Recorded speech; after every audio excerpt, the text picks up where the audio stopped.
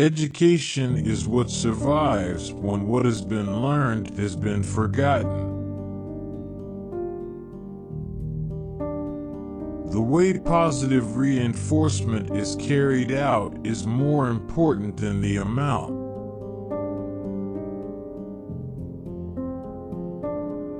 If you insist that individual rights are the summum bonum, then the whole structure of society falls down. Religions work for their own aggrandizement, strengthen the church, and so on, and they use reinforcers of one kind or another to get obedience and so on from their communicants.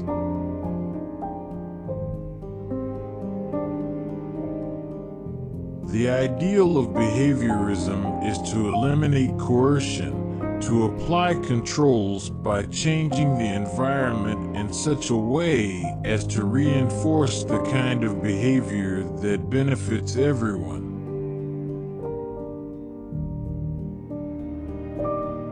The feeling of being interested can act as a kind of neurological signal, directing us to fruitful areas of inquiry.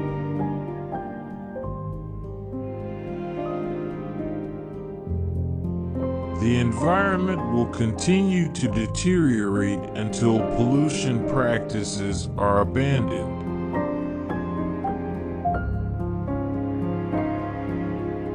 You can get along very well in this world by simply coming up with a quantity of reasonably valid statements.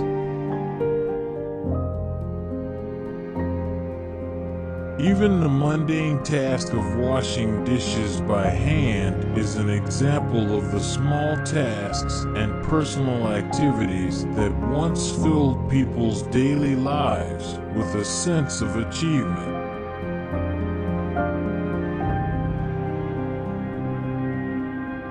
The people who control the condition in which we live have no reason to think beyond more than the next 5 or 10 years.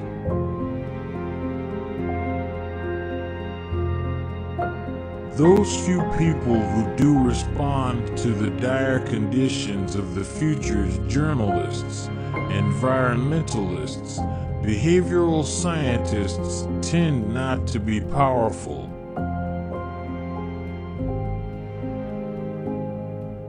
Must we wait for selection to solve the problems of overpopulation, exhaustion of resources, pollution of the environment, and a nuclear holocaust?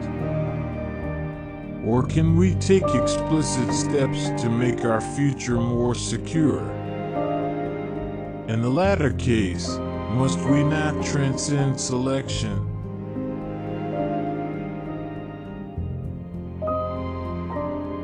A person who has been punished is not less inclined to behave in a given way.